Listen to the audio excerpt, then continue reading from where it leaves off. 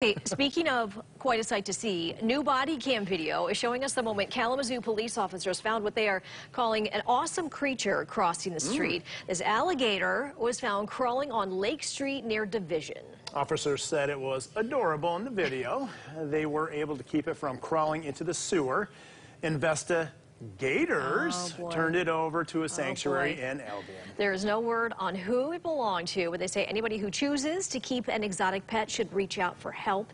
If you have information on where that guy came from, call them or call Silent Observer. It may not have been so adorable if it had actually gotten into the sewer or somebody's house, right? That's less adorable. I didn't know we had a sanctuary. Yeah. Something new. Yeah.